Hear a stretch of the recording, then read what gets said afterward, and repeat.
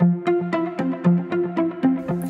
First LEGO League teams, my name is Martínez Vázquez. I am part of the Challenge Advisory team and my role is model designer, so I'm in charge of creating all the models of the season after listening to the experts.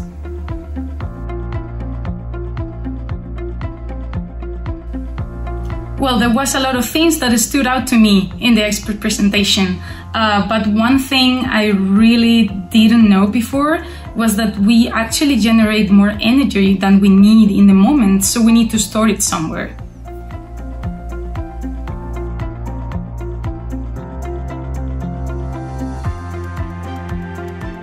So yeah, indeed, I took a lot of notes, but also did my team. So afterwards, we go into selection mode and we, as a group, decide which models are gonna be part of the season. Then we make a model brief where we include like how might they look like, which function will they have, what kind of activation, and then I go to maturing iteration phase where I create for each model a lot of versions and then I narrow down and iterate over the ones that I selected until I get closer and closer to the final mode.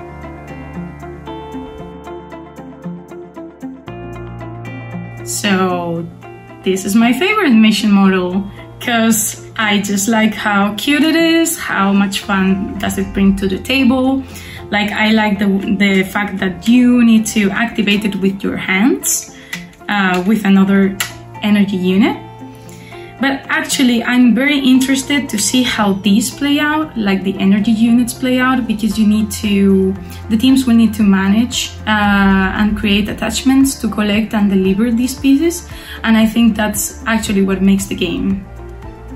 Well, thank you for listening and good luck to all First LEGO League teams. I can't wait to see how you solve these missions and how much you learn about energy.